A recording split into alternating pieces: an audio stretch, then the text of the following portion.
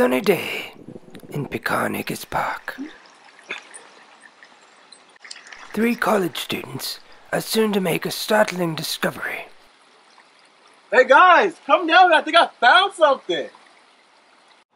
What is it, Nick? I don't know.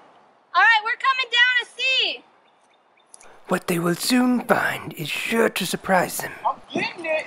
It's really in there.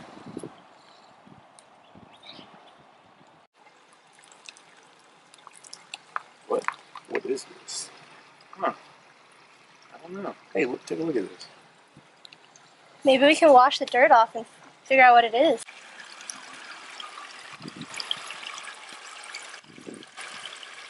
I think it's some kind of fossil.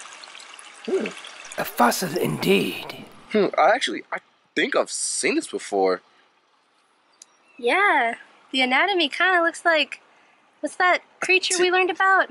Tick. What was Professor saying in class? I don't know. Tiktaalik. Tiktaalik! Ah! Yeah, this does look like... With the miraculous discovery of Tiktaalik, these students ask a question begging to be answered. Where do our fingers come from? And how did they evolve? The answer lies in the evolution of fingers.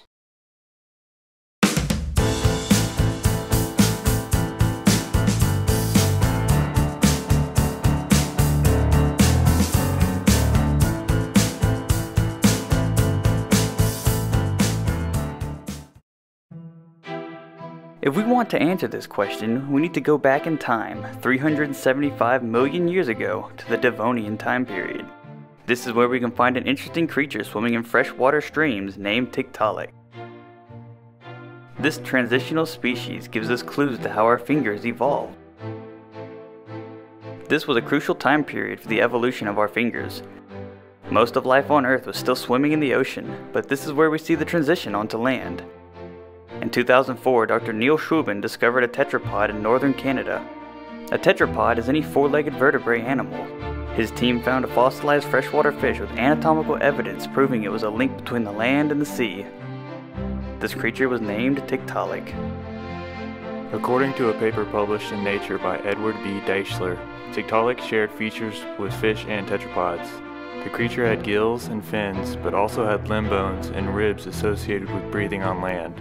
A gene found in Tiktaalik 375 million years ago was passed down to many different species that evolved with variations on their original limb pattern.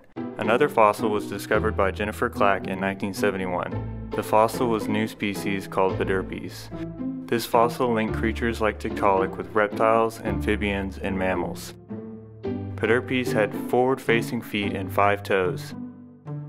The skeletal morphology in Pedipes included many bones seen in humans and their ancestors today. According to the Smithsonian Institution Human Origin Program, an interesting hominid named Ardipithecus ramidus was one of the earliest known hominids to walk on 2 feet, an important step in human evolution called bipedalism. A. ramidus had hands and fingers similar to ours that were specialized for climbing. About 1 million years later, a new primate species emerged called Kenyanthropus palteops. This early form of human was the first creature to use their hands to make useful tools. The fine motor skills they developed help shape our fingers today. The discovery of the early hominid fossil, Zinjanthropus, by L.S.B. Leakey, brought indications that the use of modern hands had earlier origins than previously thought. The fossil was dated to be 1 million years old. Tools were found with the fossil indicating the continued use of tools after Kenyanthropus. The further advancement of tools pushed the evolution of our fingers forward. While scientists throughout the world were busy uncovering the anatomical clues of how our fingers evolved, another group of scientists were working on a genetic link. A paper published to Science Direct by Paul J. Schertz explained the connection between our fingers and a gene called sonic hedgehog. Sonic hedgehog is a gene in the SHH pathway that has many functions in many different species. A team at Harvard Medical School isolated the gene and started testing it on chick embryos. They found that the gene was responsible for the early development of our fingers. The team experimented with the strength of the gene, and when the strength was increased, the number of digits in the chick embryos also increased.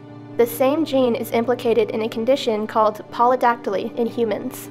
According to a paper by Lang et al., polydactyly has been actively studied for centuries and is a useful tool for studying evolution in mammals, as well as gene regulation and digit pattern formations. Polydactylous fingers are often fully developed, as we can see compared to a normally developed 5-fingered hand. Polydactyly is evidence of the ever-changing human genome. Who knows where evolution will take us next?